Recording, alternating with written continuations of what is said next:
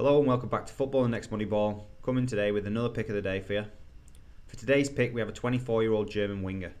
We're going to be looking at how after breaking through to the first team in the Bundesliga 2 at 19, he's gone on to have a somewhat fractured career, but still managed to work his way through the ranks of German football, eventually landing at one of Europe's top clubs.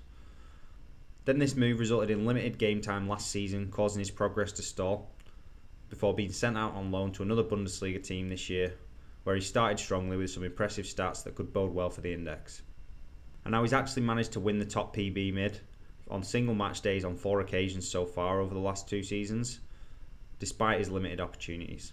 Then we're going to finish off with the usual profit target analysis, where there's a couple of really good alternate purchase options and some good comparisons for his current price, along with some good profit targets if he can continue his good early season form and challenge for the dividends this year. Before we get going, the usual reminder, if you haven't already, don't forget to like, comment and subscribe. If you want to be notified when the videos get posted, you can hit the bell icon, and if you'd like to follow me on Twitter, then you can just search @Index Moneyball. So the player I've gone for today is Marius on loan at Hertha Berlin from Borussia Dortmund. Marius is a 24-year-old right winger. He can also play on the left wing or as a right back. He's actually quite similar to one of my past pick of the day recommendations, Valentino Lazaro, and he's actually been signed as a replacement for Lazaro really, as he's playing in the same role for Berlin this season. Wolf is currently priced at 56p, which in my eyes is a steal based on his early season form and his past PB wins. If we look at his 12-month graph, you can see that he was 40p this time a year ago, whilst with Dortmund, and he spent a lot of last season on the bench, so now he's back starting games regularly, and with the growth of the Index in that time, I think he's still pretty cheap. So I'm going to start off by taking a look at Marius's foot mob, because there's a few interesting things to look at here. One of which is at 24 years old, he's played for quite a lot of clubs. There's been a number of loans in there, and when we look at the number of games he's been playing each season, apart from one season for Eintracht Frankfurt in 2017-18, he's pretty much been a bit part player in all the other seasons. But when he has played, he's got some pretty good numbers. When he was, I guess, 21, he got 5 goals and 4 assists in the Bundesliga 2, and then a couple of seasons ago he got 5 goals and 8 assists for Eintracht Frankfurt before signing for Borussia Dortmund, where he got 10 appearances last season, 6 from the bench, and he got 1 goal. So this season he started off, and he's started every game so far since he signed for them, I think, which is 6 games, and he got 1 goal and 2 assists. And if we look at his figures for this year, there's a couple of numbers that jump out to me as him being a good PB prospect, and he's got 1.6 key passes per game, 33 passes, 3.7 dribbles, which is really high, and 1.1 shots. And then if you mix in the clearances and interceptions and a few other things, tackles, he's got the makings of a decent PB player. And as we've seen with Porto recently, you don't need to win the PB to get the rises, you just have to put your name in the mix repeatedly. If people believe there's a chance, which there definitely is with Marius, he's proved that by winning it 4 different occasions, then his price should rise off the back of it. So one of the factors that's influenced me picking Marius over some of the other players that we're going to take a look at later is the fact that he's had such a fractured career. I think that his numbers might be slightly on the low side for what he's capable of. He's just started for Hertha Berlin, and he's got 1 goal and 2 assists, so he's running at about 0.5 combined per 90, or just above actually. And I think that might be closer to his real potential, if not more, having watched him a few times. So I'm hoping that that'll come out this season, and that's the reason that I went for him over some of the others. So now I've just come over to Football Index Edge to take a quick look at Marius's master stats table info. And we can see here he's got 4p in matchday dividends. And this is more impressive in my eyes because it was won as multiple 1p wins on single game days. Because it's been proven that certain players tend to win the dividends over and over again if they're suited well to the Index, and I think that's a good indicator. His max matchday score is 162, but that was on the old matrix, and I do think that probably equates to 200 plus nowadays.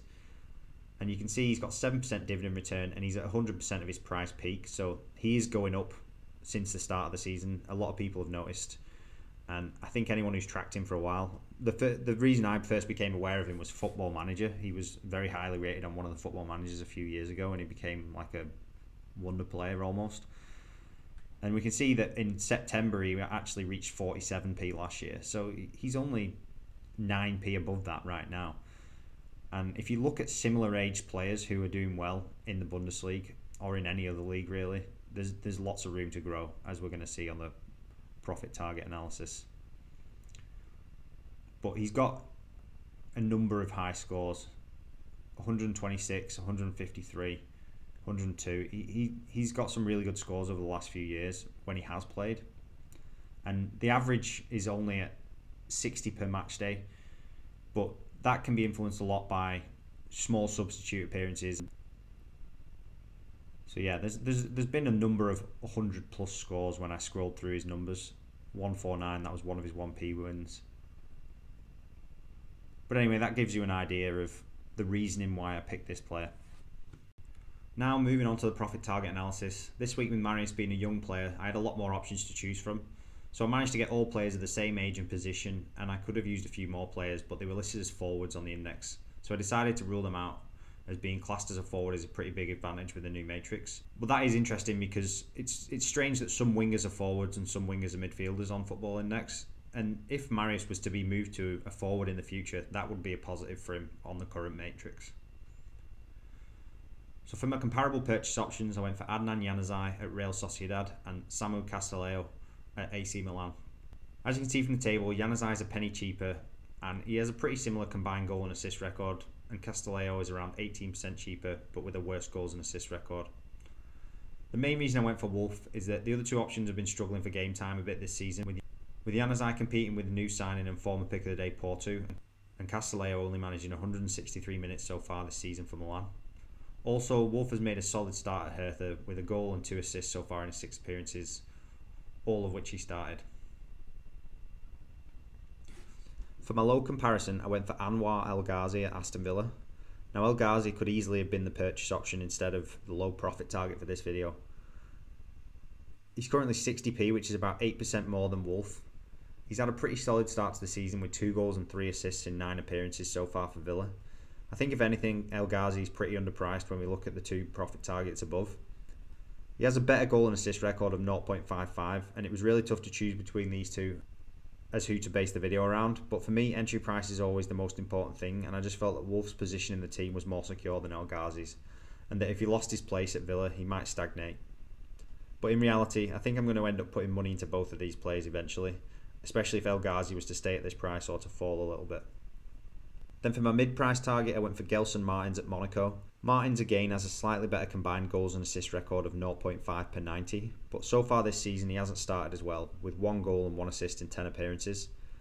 This is especially interesting when you look at El Ghazi's price in comparison, as you'd say on paper that he should be the higher priced, also having the advantage of being based in England. But I really think that both Wolf and El Ghazi should be closer to this range, and I'm confident that they'll both get there this season. Then for my high target, I went for Leandro Trossard at Brighton. Trossard signed for Brighton for 14 million this summer, and he's got the best combined goals and assist rate of the players that we've looked at, of 0.6 per 90. But when you consider that he's played his whole career in the Belgian league up to this point, you could probably adjust that figure down a bit, which then makes its price of £1.23 look very high in comparison to Wolf and El Ghazi. Trossard just got called up for the Belgian national team before he got injured, but he hasn't actually played for them yet, so this shouldn't be too much of a factor in the price really. The other thing to consider is that with Wolf being on loan, I don't think Dortmund are going to keep him next season. They're probably putting him out there to basically put him in the shop window for a transfer next year, so there's a chance he could get a move to England, which would be a big advantage. Then for the expected dividends, I chose not to include any for this analysis, as if you were to buy today you would only have 3 IPD eligible fixtures for Wolf. I actually think it's pretty likely he's going to get an IPD in those games, but I'm happy to just assume the worst to be safe. So that leaves us with a profit target of 7% for the low, 48% for the mid, and 127% for the high. These are some really attractive figures, but the one that I'm looking for and that I'm fairly confident on is the mid target of 48%. I think that Wolf will keep progressing and establishing himself for Berlin, and I wouldn't be surprised if he was to have his best return in terms of goals and assists this season. If this was to happen, then I think he could come close to winning the dividends on a couple of occasions, which would help him get his name recognised, similar to what we've seen with Porto in recent weeks. So I think he should easily eclipse Gelson Fernandez's price. And if things went really our way, then Wolf could even be pushing for a call-up for the German national team, which would then be looking more towards the high target of Trossard. So overall, I think this is a great low risk, high reward scenario, which is exactly what I look for on the index. That's all we've got for you on today's pick. Again, if you enjoyed the video, like, comment and subscribe. Also, if you know someone else who might like the video, then sharing with them would really help me out. There are links in the description for signing up to Football Index and Football Index Edge if you haven't already. And don't forget to check out the other videos on the channel for more strategy videos and the other picks of the day. Most picks are long-term holds with depressed prices for some reason or other, so often the picks can still offer the same value, if not better, a few weeks after. And the research methods and reasoning can help if you're new to the index and want to learn to analyse your own players. Thanks for watching. Good luck on the index.